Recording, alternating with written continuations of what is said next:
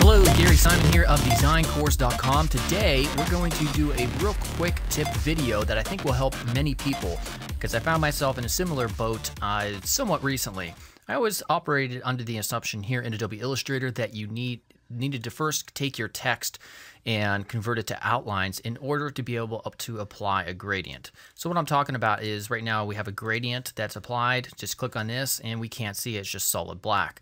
So I always thought you just had to go to hit Control-Shift-O to convert it to outlines, and then you can apply your gradients and hit G to manipulate the gradient however you wish. The problem with this is, of course, if you are sending this to a client and they want you to change the text for some reason or the copy, you can't because this is converted to outlines. So there is actually a way to get gradients on live editable text. So I'm going to back up here, and we just have this regular text layer, right?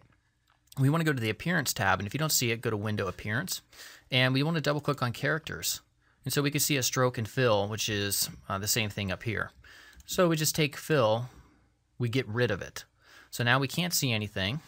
Let's go to the Move tool, or the Selection tool rather, and then click on Add New Fill. All right, so let's position the fill to the top. Oh no, my mouse is almost dead. And with that selected, all we have to do is just change this to a gradient, and guess what? There it is. Hit G, and now we can edit this text however we wish. Go ahead and change it so we can see it.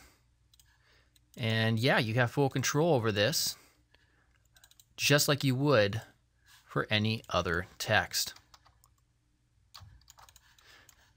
Very simple. So again, what you have to do is, with your text layer selected, we'll run through this again real quick. We'll just create a new one. Double click on the characters, get rid of the fill,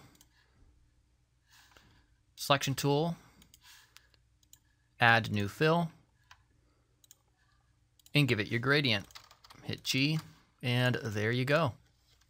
So it's very simple, something that I think will help a lot of you, especially if you're dealing with clients and you're sending something back and forth with a lot of copy that may be subject to change and something that you do want gradients on the text. Very simple. So make sure to subscribe here on YouTube if you haven't yet, and check out the social networks and like us and follow us there. And before you go, check out DesignCourse.com/premium.